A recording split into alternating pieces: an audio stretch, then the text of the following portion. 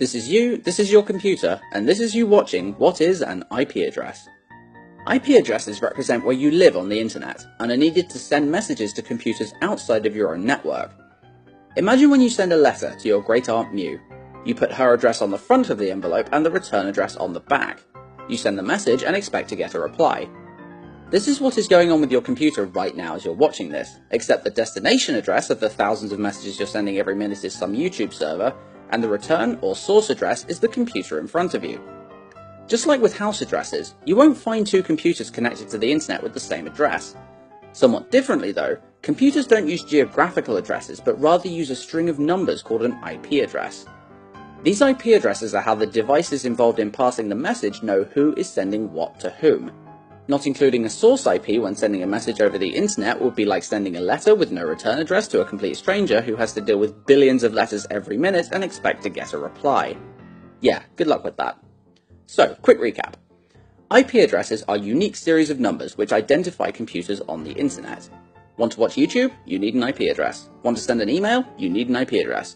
Want to browse GIFs of adorable cats? You need an IP address. Cool. Moving swiftly on. If you look at an IP address in a bit more detail, you'll notice that it's basically 4 numbers separated by dots. This particular IP address would be pronounced 192.168.1.1. Using dot or point between the numbers doesn't really matter, it's just personal preference. As mentioned in a previous video, sending information across the network will eventually lead to ones and zeros being transmitted in the form of electrical signals. An IP address has 32 of these ones and zeros.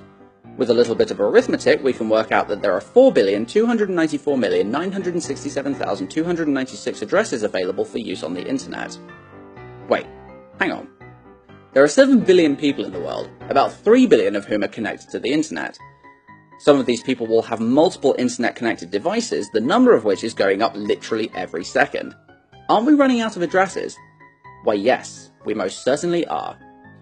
The super amazing techie people realised this problem back in the late 1990s and hence came up with a system to slow down the rate at which IP addresses were being used up.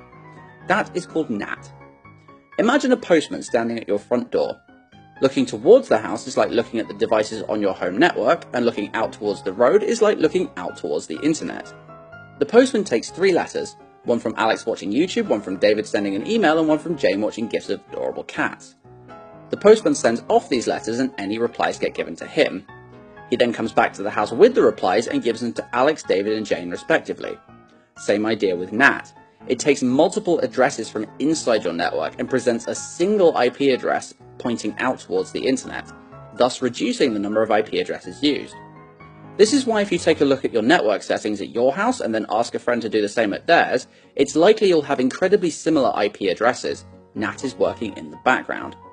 And so, this is you, this is your computer, and this is you finishing what is an IP address.